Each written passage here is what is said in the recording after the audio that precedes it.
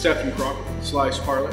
For a long time, Slice Parlor has been here for about 7 years, in fact, and been a great local favorite bar, beer and wine, and of course, some of the best New York style pizza in Albuquerque. It's always just been this area like right behind me, just the bar and just one row of tables. And you know, it had a nice little cozy feel. But to better serve our guests, we really felt it was important that we expand our locations, and it really allows us to take better care of our guests and offer more to the Nob Hill environment. There's pizza all over Albuquerque, but there's not that much. In fact, very few New York slices. Fundamentally, it comes down to passion.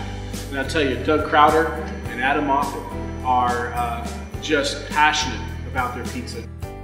I've been running restaurants for a long time. I've started my career a long time ago, actually with Monte Vista Fire Station right down the street. And one of the things that's been a personal goal of mine is to try to make Albuquerque a better place. You know, I feel a properly run restaurant fundamentally becomes a community center. It's where people meet, see each other, see friends, see old acquaintances, and in this world of constant social interaction and on their phones and data bits flying at you from every direction, you know, we also have to sit down and eat, and sit down and hopefully talk to one another and have the conversations that matter. And what better way to do it than across a slice of pie and a good, solid, locally crafted beer.